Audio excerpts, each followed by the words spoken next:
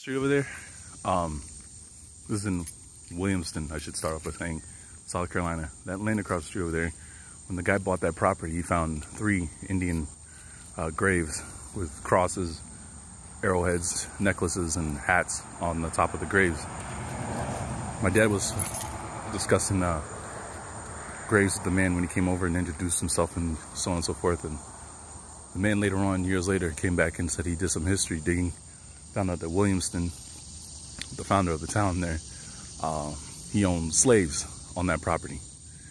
And they came to the conclusion that the Indian burial sites weren't Indian, but slave burial sites.